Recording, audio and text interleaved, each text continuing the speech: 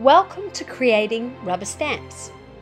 I am using a rubber carving block, lino cutting tools, the sharper nib, an X-Acto knife, a pencil and an ink stamp, which I bought in a stationery store. I have used a drawing of a bee that I made in an old sketchbook. Simplifying it, I transferred the image onto the rubber. Using a lino cutting tool available in most art supply shops, I started cutting. The aim is to leave the lines that I want to see cutting away or cutting out the positive space. Remember to cut away from you.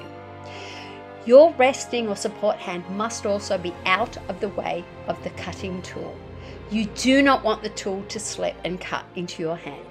I have had this happen and it's not too pleasant.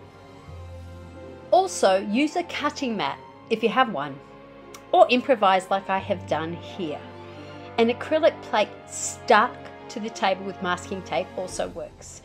The rubber blocks attach well to it and do not slip. This is really important. You don't want your carving block to slip all over the place. That could be very dangerous. Once all carving is complete and you have cleaned up your work area, you can cut away the extraneous pieces around the edge. This is the final step in creating a stamp. Again, be super careful. Maybe use scissors if the shape is not too complex.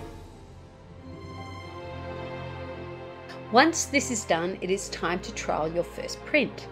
A stamp pad is so much easier than rolling on acrylic or ink. It's a little hint I've picked up over the years watching artists who share on the internet.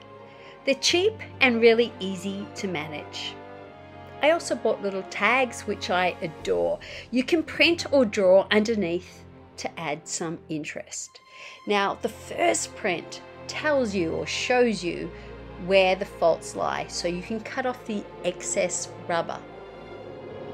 You can also paint or draw underneath the print to add interest.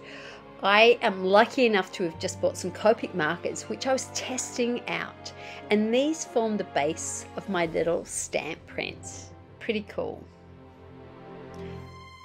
Go and enjoy. It's fun.